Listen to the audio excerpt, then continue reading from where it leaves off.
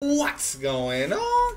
Back plugged in again with your boy the Prophet Man, and today y'all know what is cooking, man. Y'all see what we have as far as the title. So today we're going to be talking about my speculation for what I believe is going to be the mid-month for August. So good news, historically speaking, August mid-month doesn't ever have anything good.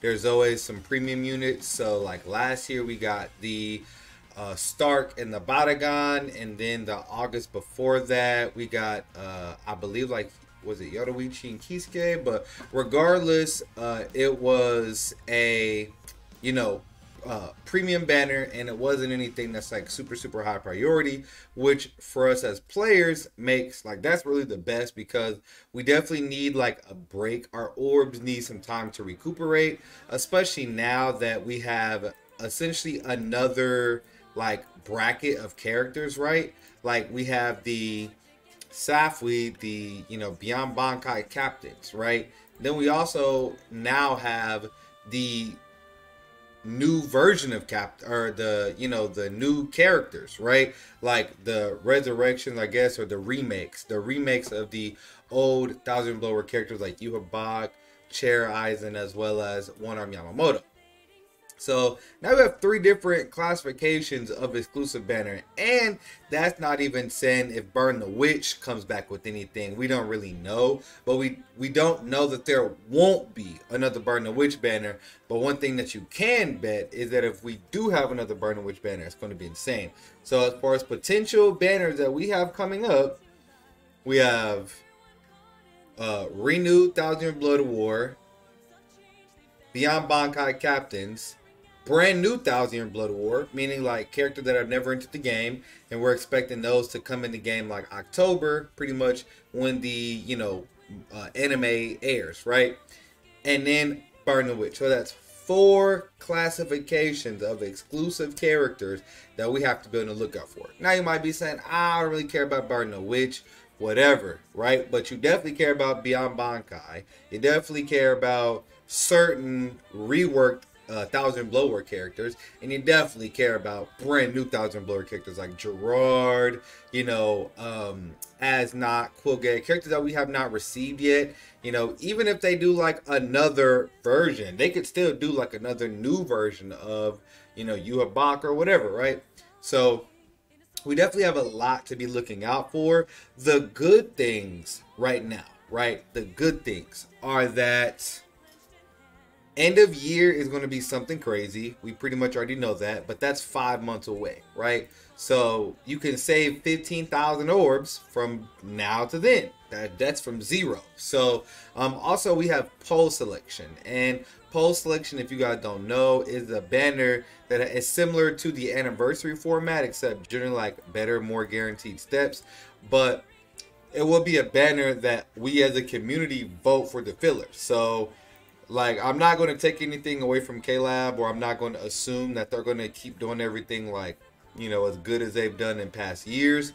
But what I will say is that in past years, we've had both of the anniversary characters selectable. So this year it will be Ichigo and Uryu.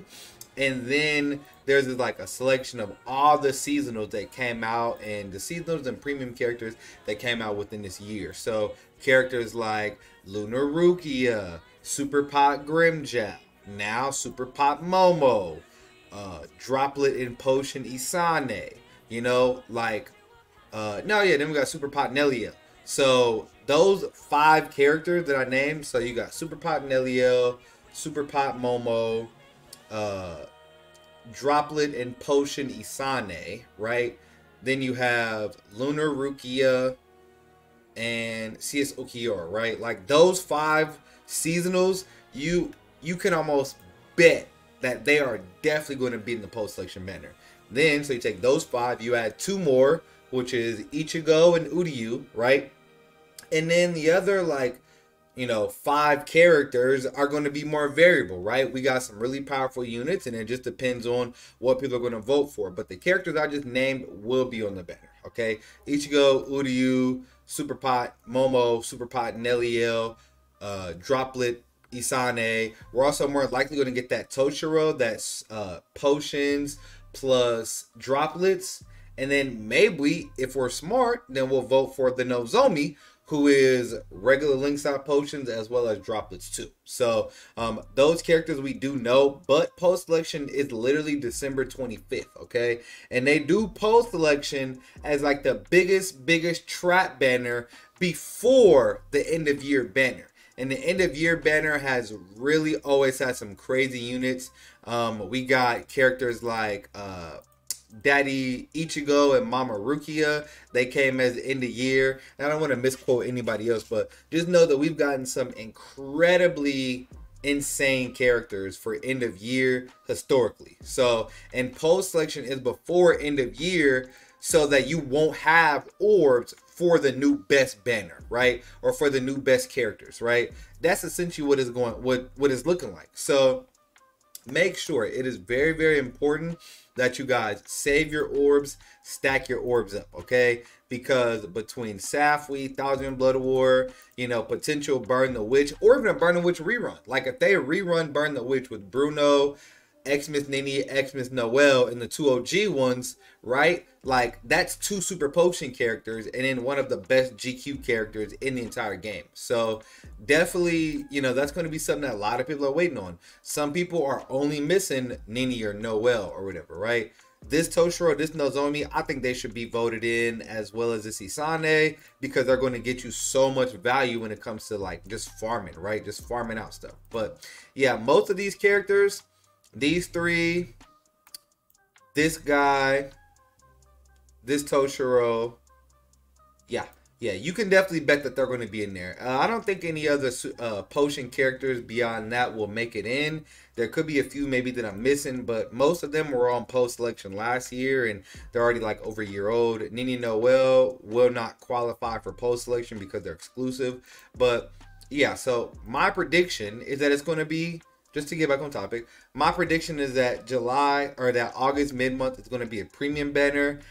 I think they might have something like potions or droplets, because like we got Kisuke, who was like the first premium, you know, potion character 2 years ago for August mid-month, right? So, you know, pretty much the same type of deal. But just know that if it's not a character with double potions or with potions and droplet or regular link slot potions and super link slot potions, I'm not summoning. I'm not touching the banner whatsoever, and that's what I advise for you guys to do as well.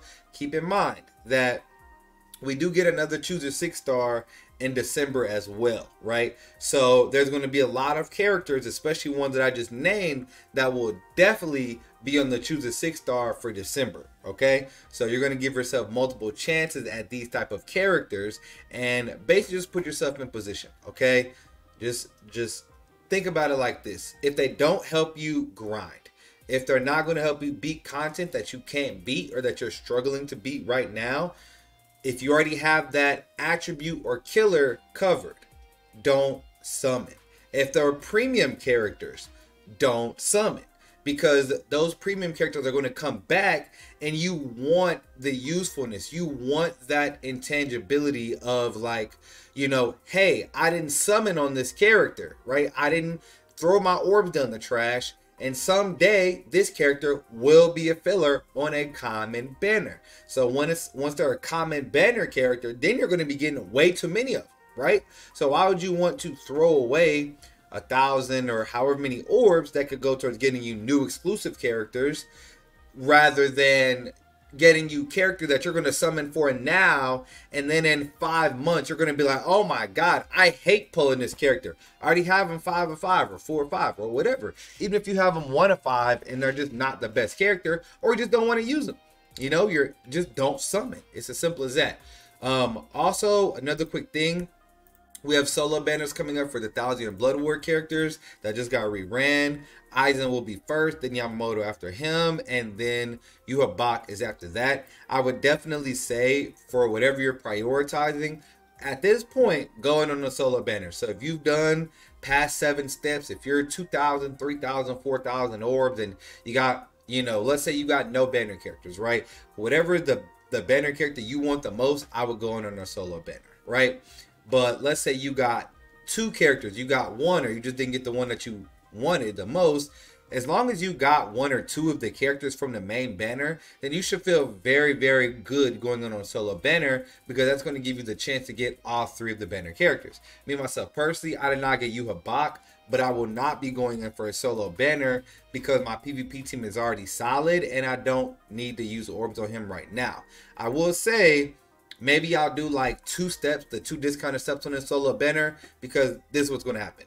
I have a Max Trenton and Yamamoto, which means I'm never summoning another orb on this main banner again. So if I don't get Yuha Bak on his solo banner, I probably will never get this Yuha Bak until like 2 years or so, once he's finally getting, you know, put in a filler pool for like 1,000 blower banner or something. But I'm perfectly fine with not having this character for right now because my PvP team is already very good. I don't really need to spend the extra resources. But as I said, my anticipation is that we're going to get a premium banner, so your orbs are going to be safe. We have Senkaimon coming up in a couple days, so I definitely know we're going to be having a couple people, a good amount of people going back in on the banner once they get their Senkaimon orbs. But I definitely wish you, ladies and gentlemen, the best of luck. If you guys have any questions or concerns about, you know, what should you prioritize, or what characters do I think is coming next, stuff like that, make sure you weigh in the comment section. Make sure if you guys are looking for a place to play co-ops and to hang out, chill, get some more information, you join the Discord link down in the description.